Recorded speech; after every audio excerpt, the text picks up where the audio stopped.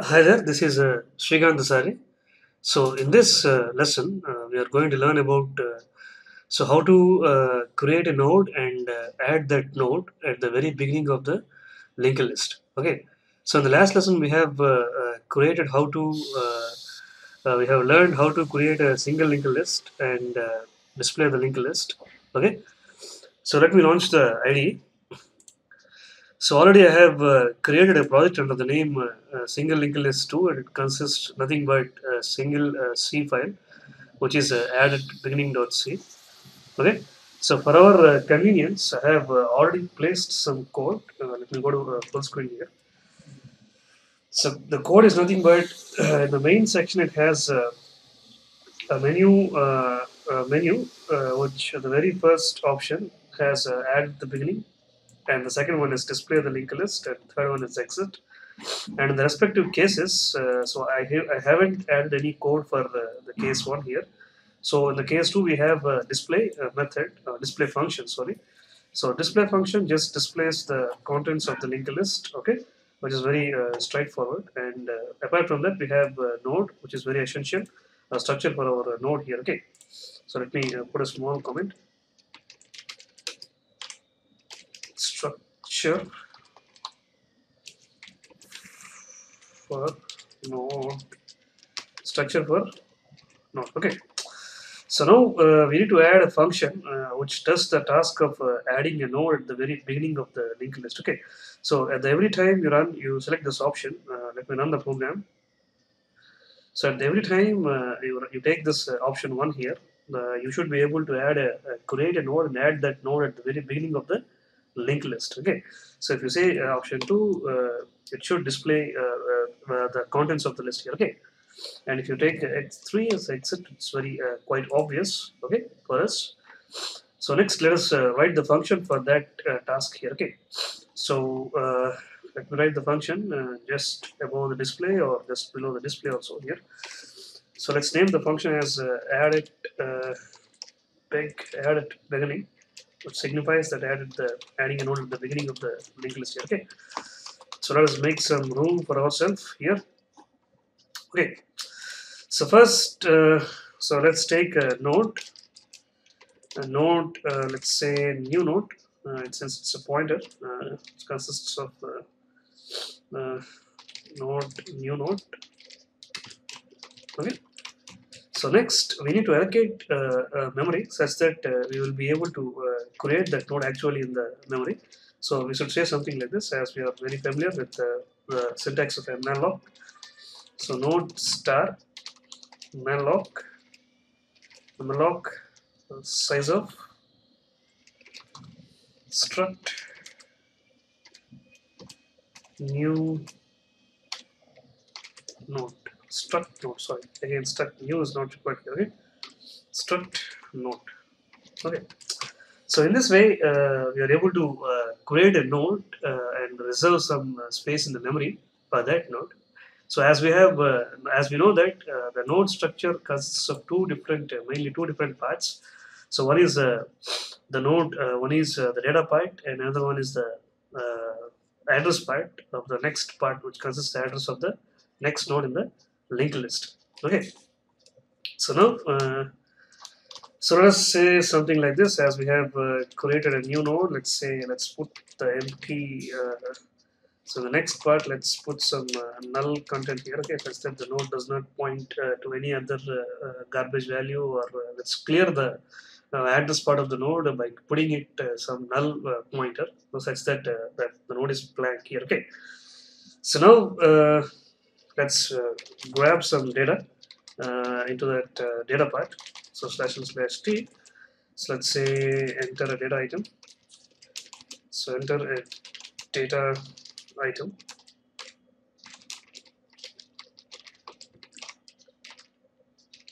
So scanf percentage t ampersand new node of data. So new node of data. Okay. So ampersand new node of data. So next, what we are going to do is, so first at the very beginning in the main function, we have allocated the head to null. Okay. So if the very first time we run the program, our head node, which is a pointer which points to the very first node of the linked list, which, or the head node, the head pointer can be thought of as a pointer which consists the address of the very first node of the linked list. Okay. So if it is the case, so first we need to check that. If still the head is null, that means that there are no nodes in the linked list such that whatever the node we are creating, the very first node would always become the head node. Okay.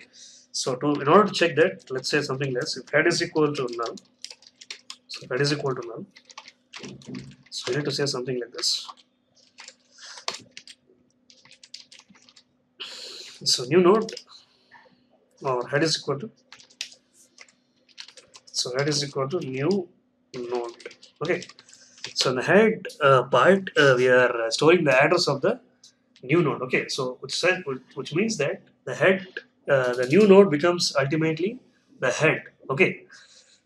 So let's say return one, as we need to immediately come out of the condition here. So in the else part, so what we are going to do is, so head next. So head next, or so in the else part, we need to say something like this. So head, sorry. So new node next is equal to. So the next part of the new node, we need to add the address of the. So we need to put the address of whatever the head element. Already we have discussed that head always consists the address of the, so first node. Okay. So we need to put that address in the next part of the new node, such that there will be a link established between the new node. Ultimately, the new node sits at the very beginning of the whatever the linked list nodes we have already. Okay. So now our new node should be the head here. Okay. So head is equal to, once again we need to write this code. So head is equal to new. So okay. So ultimately the new node once again becomes the head here. Okay. Yes, we are done with our coding here. Okay. So we are done with our coding of function added at the beginning here. Okay. So now what we have to do is we need to call this function in our case one here. Okay. So here the case one handles the task of adding a node at the very beginning of the linked list. So we need to call that method. So let's say add at beg. Okay. So I'm just calling that method here. Okay.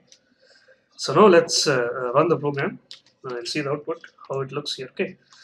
So everything is fine. I'm just taking the option one here. It asks us for the data item which we need to enter into the data part of the linked list, asking for the data item. So I'm just saying it as one. So now if you check the display, uh, there is a small mistake here. It should be 4 here. Okay, it's not 3 since okay, it's not until 3. Okay, so I have selected 3 here. Okay. So again, I'm running the program. So I'm just saying one. To take the display, you have display, the display part, the contents of the linked list or the nodes are displayed here at the very beginning.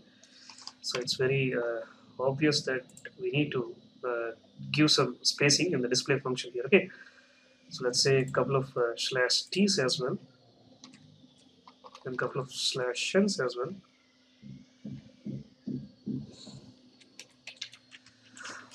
Okay. One. So let's take display. Okay. So here you have. Okay. So you have one here. Just a second. So confused here.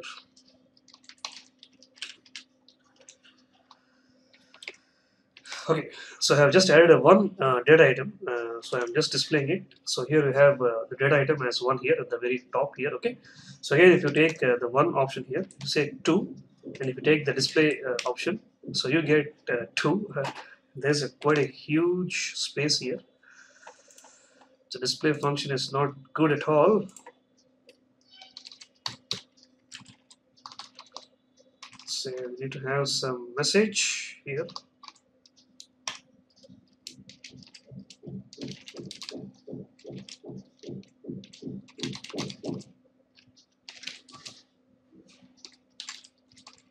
The contents of linked list. I'm just putting message context of linked list are okay. So now let's run the program. So at the beginning, data item 1. Again, let's add it the one more data item 2. Let's keep on adding the elements here. Let's say 4. Let's say 5. No, let's select the display option. Okay. So here you have, if you observe the output, so as soon as you are entering the elements in the linked list, it always adds the node at the very beginning of the linked list. Okay, so until now we have entered 5 elements. So all the time the element gets added at the very beginning of the linked list. So if we add one more element, let's say 99, and if you check your display function here, so if you check the display function, so again it asks us, it adds the element at the very beginning of the linked list. Okay, so in this way, let's come out of the output here. Okay, so in this way, so our add the beginning function works here with perspective of linked list concept. So to summarize once again, so here we have written a small program. So the program consists of a structure first, which is very essential for. So first we have taken a structure here. So we have taken a node, so head pointer, which always consists of the starting node of the very starting node of the address of the starting node. So then we have written a couple of functions. One to display the contents of the node using a display function, which is very quite obvious in all the linked list programs. And then this is the very key part in our program, the add the beginning function. So the sole purpose of this function is to create a new node. So first we have taken a new node pointer to a structure here. Okay, so new node pointer, and using the malloc function.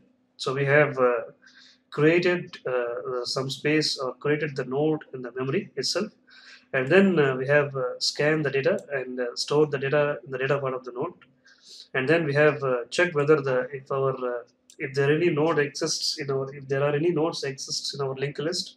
So we can do that by checking whether the head consists of any address or null part. So if that the head pointer points to null, so then it says that then it means that so there are no nodes in the linked list. So our whatever the node we have created using the malloc function here, so will be acting as a head node here. Okay. So if that is not the case, so whatever the new node we have created in that new node's address part, we need to store the address of the head pointer. Okay, so that's what we have done in the else part here. So the main is very obvious. We have taken a choice here. Okay, so we have taken a choice. We have scanned the choice, and depending upon the input the user is giving, whether 1, 2, or 3. So if the user takes the choice as 1, then we need to add the node at the very beginning of the linked list. So we are appropriately calling that function here. And the case 2 is to display the linked list, contents of the linked list. So that's what we have done in the case 2, and case 3 is very obvious to come out of the program. Okay, so this is the basic stuff. If you run the program for once again, you keep on adding some items. It's like this. Always the data item gets added at the very beginning. If you take the display function, you get the contents like this. Okay, so this is the basic stuff about adding a node at the very beginning of the linked list. So see you in the next lesson. Goodbye.